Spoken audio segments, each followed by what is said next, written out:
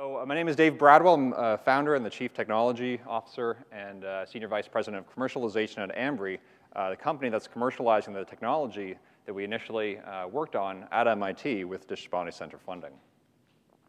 And what we're working on is grid-scale energy storage, which is truly a transformational opportunity. The electric grid today operates in a manner that the supply and demand are intimately linked. The electricity powering the lights in this room is being produced this very instant somewhere else on the grid. And throughout the day, as more lights are switched on and demand increases, generators have to ramp up, turn on, or ramp down to meet that change in demand. With low-cost, long lifespan energy storage on the grid, it changes everything. It changes the way the grid can operate. You can now have be more broadly dependent on intermittent renewables, such as wind and solar, and make more effective use of conventional resources, such as nuclear or coal. And our approach is a radical one. It is a crazy idea, as Leon said. It uses 3 liquid layers at high temperatures that self-segregate and float on top of one another. The initial concept called for magnesium and antimony with a molten salt layer. So the antimony actually pools on the bottom of our crucible.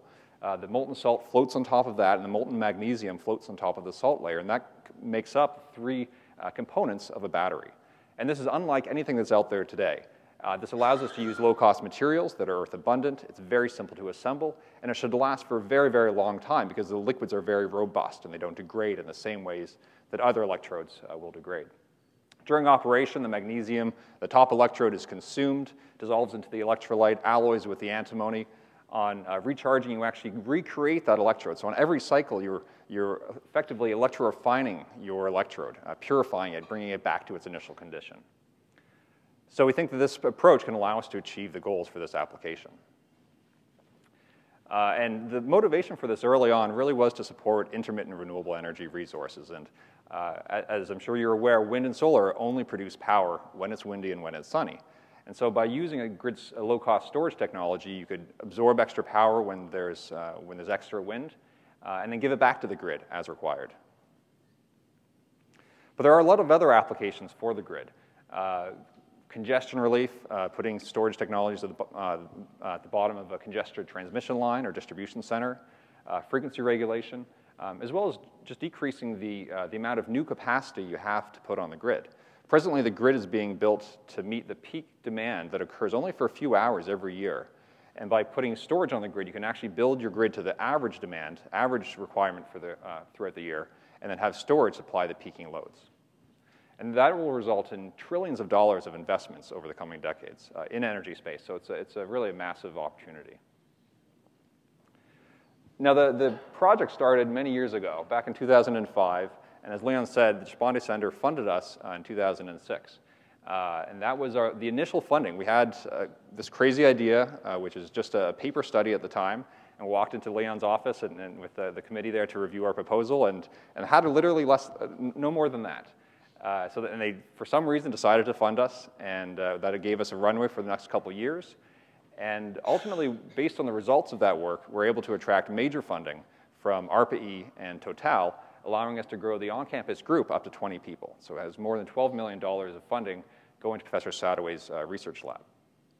Based on that, we've ultimately decided we wanted to further accelerate our path to commercialization, and and formed a company, then Liquid Metal Battery Corporation, and now called Ambri.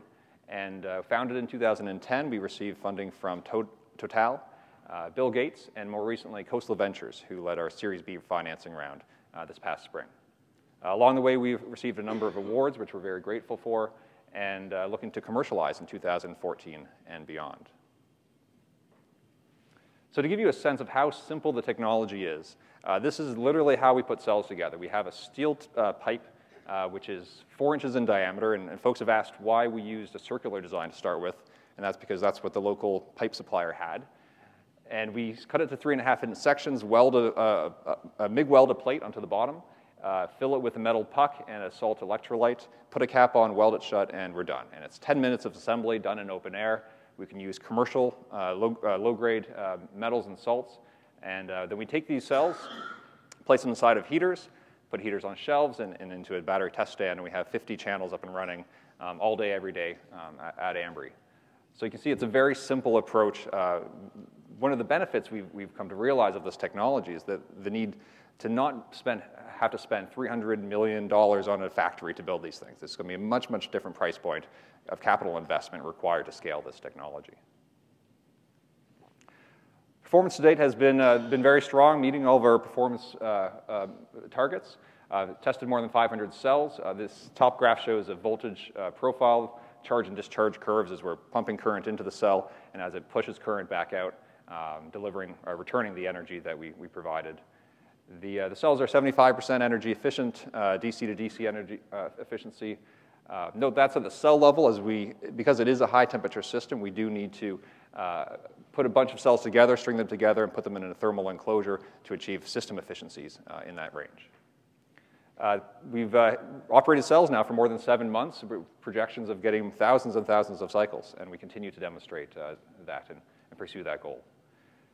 Present efforts, we're shifting the laboratory cell design that we had initially, moving it towards a commercializable product that we can integrate into a system, and working on components such as high temperature seals and increasing the capacity, efficiency, and lifespan of cells.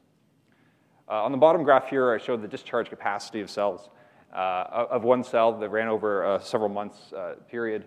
And I want to spend a few more moments on this. As you may recall, last fall was quite an eventful season. We had a couple, I would say, natural disasters hit Cambridge, including an earthquake, which hit New England. And it was only 4.0, we realized, but this gave us some confidence that even despite being a fully liquid system, a little shaking on the batteries does not cause problems. Later that month, we had a hurricane come by. Batteries still behaved well. You can see it retained the capacity from cycle to cycle throughout these events. But more importantly, there was also a power outage in November. So it was a tough fall season, but the battery kept going through all of it. And even after cooling down from the power outage, heated them back up and got them running again. And they continued to perform very well. So our vision for the coming years is take the cells that we're designing. You can see the cell development pathway on the bottom, going from small cells we did at MIT to the lab cells, second from the left, and moving towards a smaller form factor square cell so we can pack the cells more tightly together and ultimately stack them on top of one another. So take cells, we're going to put them together into what we're calling our Ambri core, which is a 25 kilowatt-hour system comprising of roughly 400 cells. String a couple of these cores together into an Ambri power module. That module will be deployable on its own, or we could string them together into a larger tractor-trailer-sized footprint and deliver megawatt-hours of capacity. And so over the next couple years, stacking cells, operating prototypes, developing subsystem components such as battery management systems, and have our first deployment in the field in 2014. And continue in developing manufacturing partners to allow us to ramp and scale in 2015 and beyond. And so that's our story. Thank you for your time.